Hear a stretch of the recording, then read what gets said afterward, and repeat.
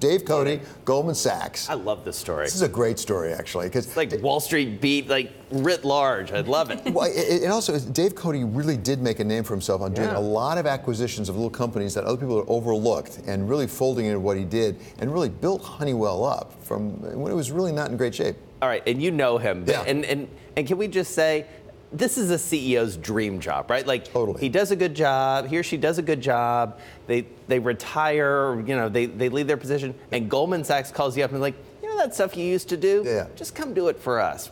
Give you, you know, an office, all the money you want. Essentially, we're going to raise money for you, and just go out and do some deals. Here's $600 million. $600 million, and he's going to do deals for between $1 billion and $5 billion. But at the same time, it's interesting. He's a little bit like Warren Buffett. He's not looking to take him over and like a private equity guy and just replace the management, run the whole thing. He's saying, no, I'm looking like family companies where we want to keep people on, people want to keep managing it, and keep them in. Well, and I'm glad you mentioned private equity, because this is a private equity-ish model, right? I mean, the path is well trod from the C-suite to a lot of big private equity firms. Clayton, Dubilier and Rice, CD&R, is notable for that. Jack Welch, of course, went over there. There's been a whole series of people. A.G. Lafley, before he went back to P&G, went to CD&R. Carlyle has done this.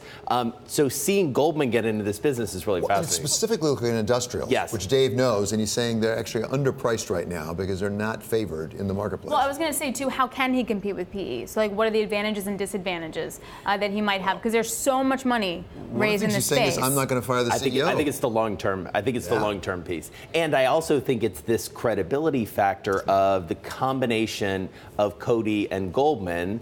You know, they are, again, backing him with all the assets, literally and figuratively, that come with Goldman, and the deal-making expertise. Obviously, you get that in a private equity firm, but the global reach of Goldman, being able to tap into all of those relationships to get the deals done. Now, the one tricky thing is he does have a non-compete. Yes, that's right. 2023. That's right. And apparently he has to basically get a letter from Honeywell anytime he's going up on something that runs into their business.